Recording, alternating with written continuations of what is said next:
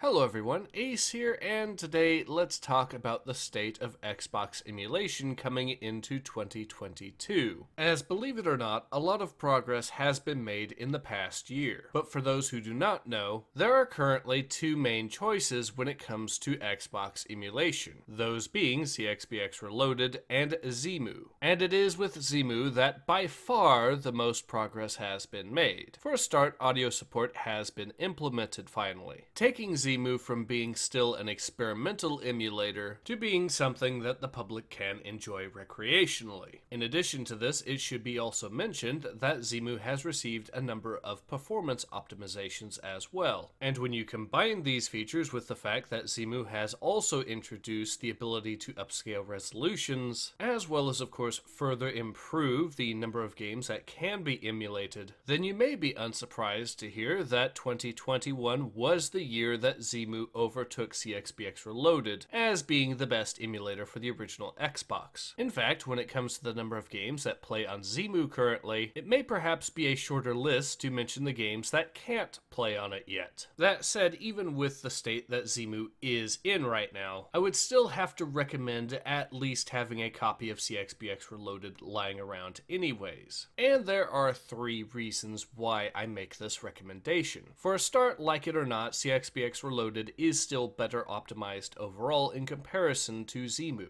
So in situations where both emulators run a particular game about equally as well, CXBX Reloaded is going to have the advantage just simply because it is better optimized. Secondly, if you're the sort of individual who likes to sail the high seas, it should be mentioned that the Xbox game files that you'll likely be picking up are in the XBE format that is used by CXBX Reloaded. And if you'd want to actually play these games using XEMU, you're going to need another program called Extract-X ISO to convert them to an ISO format that XEMU can actually use. Meaning that even if you use XEMU, you're going to have the files to play on CXBX Reloaded anyways. And this brings me to the third and final point. That being, like it or not, that some games still only really run on CXBX Reloaded right now, such as, for example, Secret Weapons over Normandy. And thus in those situations, the choice is fairly simple and straightforward. Having said all that though, the state of Xbox emulation when it comes to CXBX Reloaded has been far less spectacular than with XEMU. As while progress has been made there have also been the occasional regressions here and there as well, meaning that 2021 has very much been a 2 steps forward, 1 step back sort of situation for CXBX Reloaded specifically. That said, it would appear that the future of Xbox emulation still seems quite promising overall, and I thoroughly look forward to seeing what 2022